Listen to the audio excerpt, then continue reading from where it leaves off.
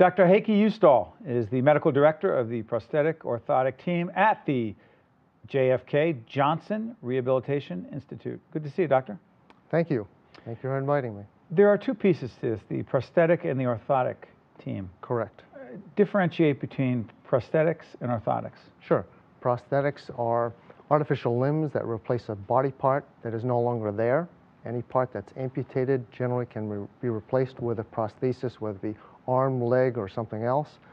Orthotic or orthosis is a device that helps to support a part that is there. So that would be a brace or a splint of some sorts. So we have a team that basically fabricates prosthetic devices, artificial limbs, and braces for patients with various underlying diagnoses, and then another part of our team that helps to train them. Those would be the physical therapists. Now, prostheses, they have changed dramatically over the last, I was going to say 15, 20 years, or even 10, or no? Well, there have been evolutionary changes over 100 years, and I'm in this practice 26 years. I've seen big changes in 10 years, but if I look back even over 30 years, when we first introduced some materials to us, like carbon fiber was introduced 30 years ago and now becoming a commonplace in our field, but we're still learning how to work with that material. Electronically controlled devices were available 20 and 30 years ago, but now computer-controlled electronic devices are becoming available, and we are again just learning how to incorporate those into prosthetic devices. Doctor, why don't we take a look? Why don't we do this? Let's take a look at a couple of prosthetic legs. Now, what are we looking at, and what period of time was this? Sure, this is something that could have been made 50 years or longer ago.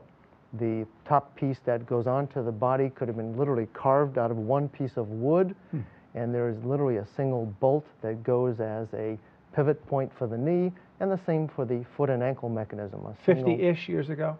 50-ish years ago, before we had plastics, before we had carbon fiber, before we had any known computer. Let's take a look at the next shot.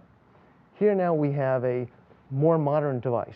The socket itself is made out of plastics and carbon fiber. The black is essentially all carbon fiber. This is a mechanical knee, but a very sophisticated mechanical knee using hydraulic mechanisms and springs. The lower parts that are black are again mostly carbon fiber to keep it light, keep it strong, keep it bouncy. This would be a sports type prosthesis for someone with amputation above the knee. Last shot. And then here we have a gentleman who is a young man who lost his leg due to some underlying trauma, who now has again a carbon fiber and plastic socket, the part that goes onto his leg, and now has a computer controlled knee that literally is recalibrating the stability of that knee 60 times per second as he walks to keep him safe, keep him stable. He can walk fast, he can walk slow, he can run, he can walk up a hill, down a hill, he can walk downstairs step over step without concern about this knee buckling or giving way, because that computer in the knee is constantly thinking for him.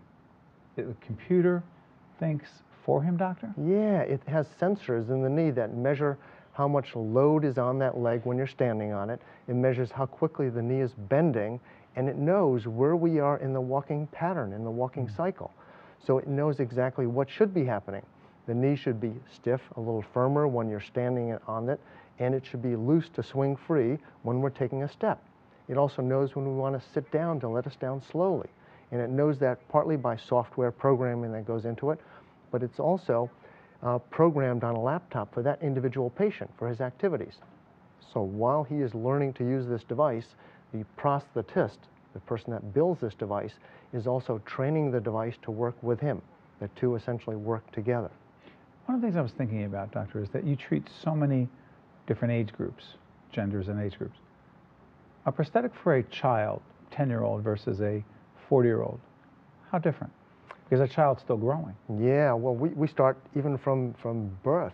A child that's even 6 or 9 months old that will be just sitting and balancing and soon pulling themselves up to cruise on the furniture and start walking soon will need a very simple device that has maybe no joints at all, no knees, no ankles, no nothing.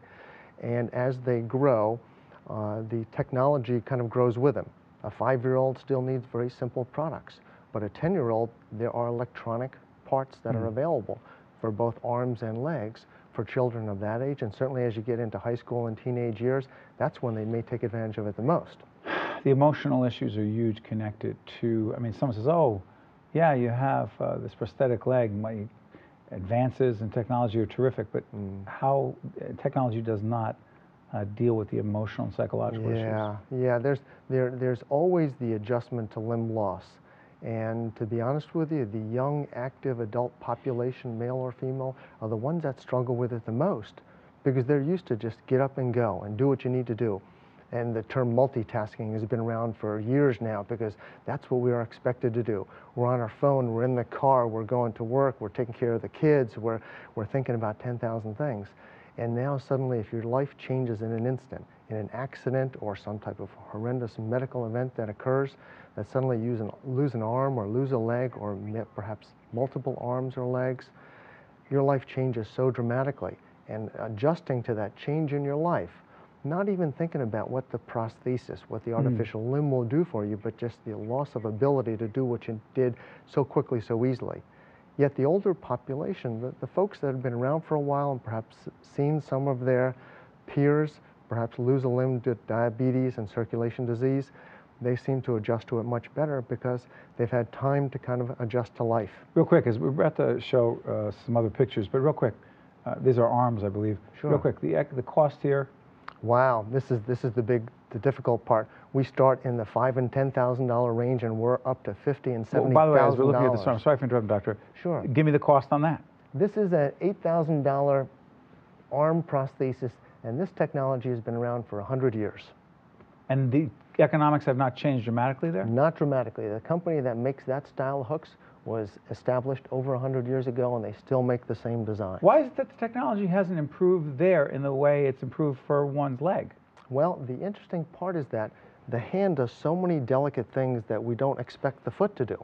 The leg simply holds us up. We walk from here to there. The expectation is we just don't fall down. But when we go to pick up an object or manipulate an object or just, button a button, straighten my tie, take care of myself, the expectation from the hand is so dramatically different. So the technology to catch up to make this happen, it just isn't quite there yet. We always seem to be on the verge. Talking about a hand, look at that. Yeah, this is the latest of the commercially available technology.